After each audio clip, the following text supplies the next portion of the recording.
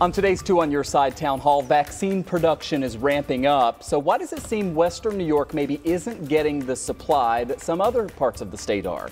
We're going to have the perfect guest to provide us some insight on that. Plus, there's a lot in the COVID relief bill that passed this afternoon, including a historic expansion of the child tax credit. Our Verified team has everything you need to know about that.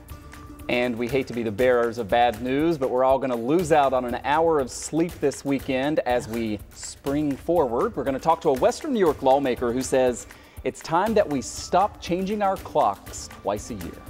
Look forward to that. But we will start the town hall tonight with the vaccine rollout that is still causing plenty of frustration. Yeah, despite all the good news of new vaccines getting approved and increased production, the reality remains right now that there just simply are not enough doses yet for everybody who is eligible. And it seems that Western New York may be getting a little bit shortchanged if you look at the numbers. So we took a look at how many first doses per 100,000 residents are going to every region of the state. You can kind of see the list there. Western New York is third from the bottom. And that map on the left shows which counties have vaccinated the biggest parts of their population. Areas in blue, pretty average. Green is above average and gray is below. So areas like the North Country, which has the most vaccinated people, very green. They're getting a lot of doses. Western New York has several gray counties. Joining us live right now with some insight on all this is Dr. Nancy Nielsen. She is chair of the Western New York Vaccine Hub and Senior Associate Dean for Health Policy at UB's Medical School. I should also note she is a past president of both the Erie County Medical Society and the American Medical Association. And I just learned, like me, a West Virginia native. Dr. Nielsen, thanks for coming on. Thanks, Michael. Thanks, Kate. Yeah, good to be with you. It is great to have you back, and we want to start by just sort of a blunt question because we see the numbers right there. Is Western New York getting its fair share of vaccine doses? Well, think about it this way. If they sent an equal amount to every place, then the answer is no. But what they're trying to do, what the state is trying to do is deal with health equity, so that the people who are eligible, the people now over 60, the people with comorbid conditions, the number of those in an area, that it's sent depending on the population in that area. So let me not be obscure about this, because we're really not far behind. New York State, as of today, 20.3% of New Yorkers have gotten their first dose, and about half of that, 10% have gotten both doses. In Western New York, it's pretty close. It's 18.6 have gotten one dose, and about half of that, 10%, have gotten two doses. So we're not far behind, and we're tracking right with the rest of the US. But there are certain areas that are clearly underserved with vaccine. Allegheny County, as I think we've talked about before, still needs more vaccine. Dr. Nielsen, I want to play something that we heard earlier today from Erie County Executive Mark Poloncarz regarding vaccine distribution here. Let's listen to this. We've always heard that more doses were coming, and in the last couple of weeks, more doses have come compared to a month ago. What we really need is the numbers that they said we were going to get. Not 6,000 or 7,000 doses a week, 15,000 doses a week. So we'd really like to be double what we're going to be able to do this week. It's just not there yet. And this is something, Dr. Nielsen, that we hear all over the country, right? You can't get enough doses because, thankfully, a lot of people want to take this vaccine. But the Erie County executive did say today that he worries next week he may get about half the number of doses compared to what he's getting this week in Erie County. And I know these things fluctuate, but I think a lot of people out there watching just expect that we're going to keep getting more and more doses each and every week. And that's not necessarily the case right now, right? No, it really isn't. The reason we got a fair amount this week is that big supply of the newly approved Johnson & Johnson vaccine. And we knew that we would get a big supply this week and then none next week. So it's as one of my colleagues says, it's a bullwhip. You know, you either get a lot and you run and dispense it, or you wait for it. So it is a real problem, but we hope that with the increased production, as the president has promised, that we'll have a more steady supply. Clearly, this week, we got about twice what we got about 4 or 5 weeks ago.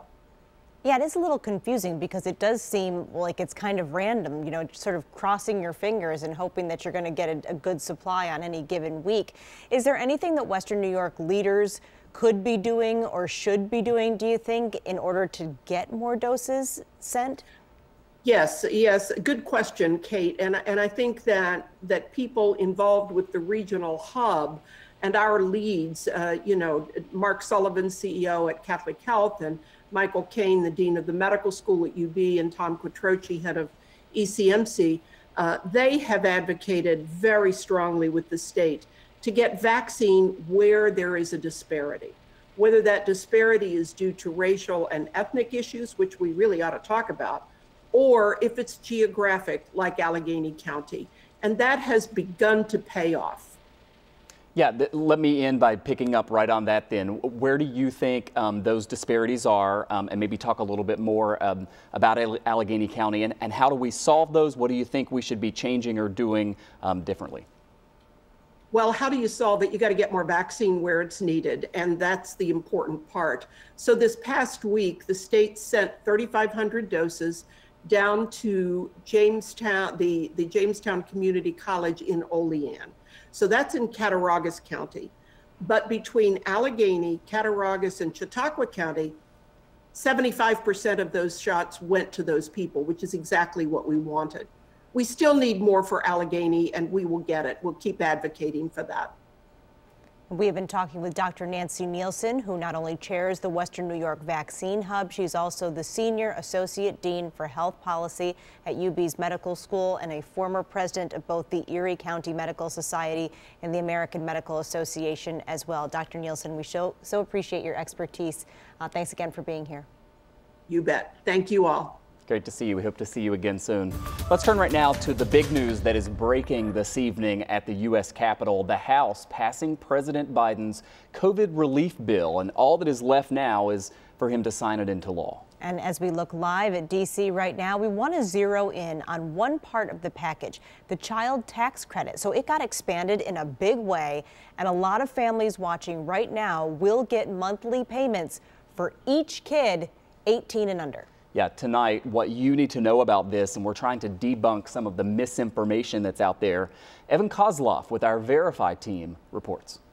We know that there are a lot of numbers being thrown around about the COVID-19 relief bill. And the Verify team is here to go to the experts to find out what's real and what's just social media rumors. And we've noticed a lot of questions about the child tax credit. What is it and who does it help? To get answers, we spoke with Edward Carl, the Vice President of Taxation at the American Institute of CPAs. And we got pretty deep in the weeds on this issue. And you're looking for a weed whacker here. We also looked through the America Rescue Plan itself. Let's start with the basics. How much is the credit and who qualifies? The answer, according to Carl, is $3,600 per year for each child under 6 and $3,000 for children 6 to 17. This is a big change from the past, back when we had tax credits of just $2,000 per child and 17-year-olds were excluded. Now, there are some income requirements here, phasing out with an individual income of $75,000 and a joint income of $150,000. Next, let's verify, where's the IRS getting their information on your income and number of kids? Carl says it's going to be based on your latest tax returns. If you've already filed your 2020 return, it would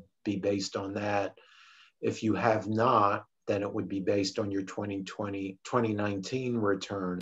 Okay, what about if you have a child that was 17 when you filed your taxes, but is now 18? Carl said that for now, it appears that you will get paid for that child. It looks like that you would benefit from that. They would not make you pay it back. What about if you had a baby this year? Will you get paid for them? Carl says that the answer is yes, but as a credit next tax season, not in a payment this year. You could have a baby born on December 31st and still qualify for the dependency. Now, Carl says that these monthly payments could start going out as early as July. Reporting here at the Capitol, this is Evan Kozloff with your Verify. And Kate, we were joking earlier today with Evan because during that interview with that expert, he said, you know, I'm warning you, I'm getting into the weeds here, but there are specifics, and sometimes it's good to get in the weeds. It sure is. And if there is something that you'd like us to verify, because why not let Evan get into the weeds than you? There are lots of ways to get in touch. Yeah, you can send us a message on social media, email us at verify@wgrz.com, or text us 849-2200 is the number.